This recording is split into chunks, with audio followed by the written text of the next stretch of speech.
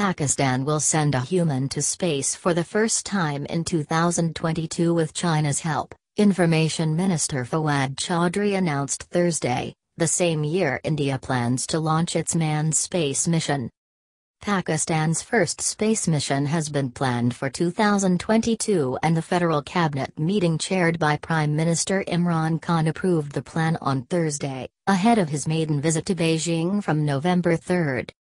An agreement between Pakistan Space and Upper Atmosphere Research Commission, SUPARCO, and a Chinese company has already been signed, Chaudhry said.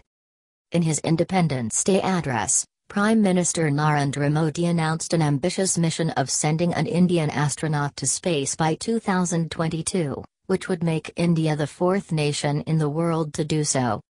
We have resolved that by 2022, when India celebrates 75 years of independence or maybe even before that, certainly some of our young boys and girls will unfurl the tricolour in space, Modi said from the ramparts of the Red Fort on the 72nd Independence Day.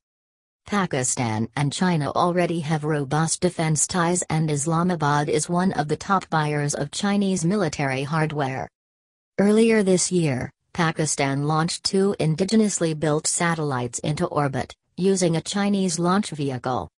The satellites were launched on board a Chinese Long March LM-2C rocket from the Jiuquan Satellite Launch Center located at the Gobi Desert, China. China launched its first manned space mission in 2003, becoming the third country in the world to independently develop manned spaceflight, after Russia and the United States.